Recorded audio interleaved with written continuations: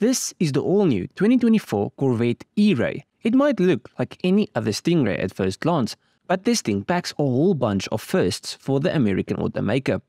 This is the first Corvette to feature all-wheel drive, and it's also the first one to pack a hybrid electric system. Now the E Ray is aimed at providing the ultimate Grand Touring experience, taking elements from both the regular Stingray and the more track-focused Z06 to create something new and revolutionary for the brand. Now, the C8 Stingray was already a massive step up from the previous Corvette models when they moved the engine from the front to the rear.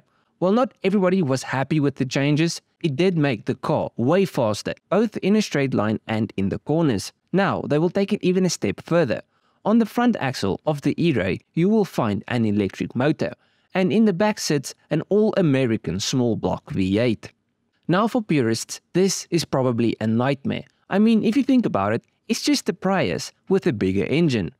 I'm joking, of course. In the rear, you'll find the same LT2 naturally aspirated 6.2-litre V8 that powers the normal Stingray. It makes the same 495 horsepower and 470 pound-feet of torque as it does in the Z51 equipped Stingray. This means that the car will have that V8 rumble, but the thing that makes the E Ray different is the 160 horsepower permanent magnet synchronous AC motor that can be found in the front of the car. The electric motor gets its juice from a lithium-ion battery with 1.1 kilowatt hours of usable capacity. Now, this extra motor means that the total power output will go from 495 all the way to 655 horsepower, which is just 15 horsepower less than the Z06. Now, the E Ray will feature the same 8-speed dual-clutch automatic transmission as the Stingray and the Z06, but where the Z06 utilizes shorter gears, the E Ray will use the same long ratios as the normal C8 Stingray. Now, how much of a difference does this extra make in terms of real-world performance? Now, before we go into the new car's performance, I have to mention that the normal C8 is already stupid fast in a straight line. I mean, the 500 horsepower mid-engine sports car will do the sprint from 0 to 60 in just 2.9 seconds, and it will complete the standing quarter mile in just 11.2 seconds. So, how does the E Ray compare? Chevy estimates the Corvette E Ray will reach 60 in just 2.5 seconds, and it will nail the quarter mile mark in around 10.5 seconds, making it the fastest Corvette ever. That's faster in a straight line than the Z06, which reaches 60 in just 2.6 seconds. Now, people have clocked the Z06 on a quarter mile of 10.5, which is the same as the E Ray, but still, this car's straight line performance is pretty impressive. But here is the difference. In the corners, the Z06 should smash the heavier hybrid E Ray, but the E Ray should still handle pretty well, since it borrows the wider Z06 body. Now, according to Chevy, the E Ray should be able to achieve around 1.1 Gs of lateral force on the optional Pilot Sport 4Ss, which is more than the C8 could achieve. How? I mean, Chevy has said that the electric system in the E Ray will add around 300 pounds to the total weight of the C8. How did they manage to improve the cornering force while making the car heavier?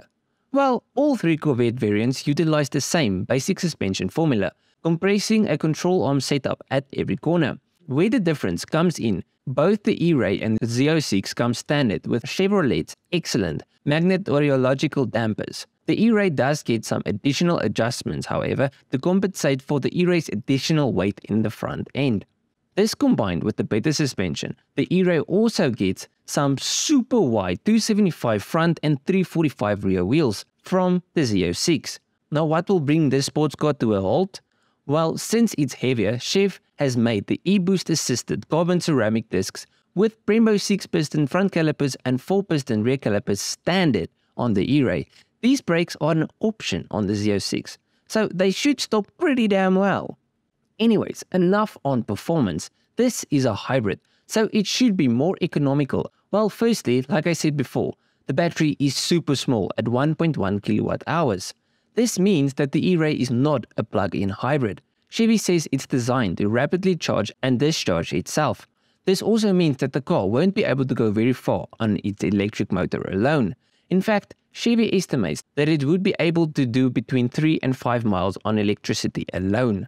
Now, no actual MPG claims have been made, but I don't think it's going to be a whole lot better than the normal Stingray. Now for the big question, how much extra will all of this technology cost you? I mean the one other hybrid sports car / supercar you get out there, which makes less power, the Acura NSX starts at $171,000. Well, I have to say, Chevy knocked it out of the park with this one. The E Ray will cost $104,000 for the coupe with its removable targa top. That's more than $60,000 less than the NSX, and it's a smidge cheaper than the Z06 as well. But let me know what you think of the all-new Corvette E Ray. Do you see the potential in the hybrid technology? Or would you rather them keep it pure and stick to the combustion engine only? Let me know down below.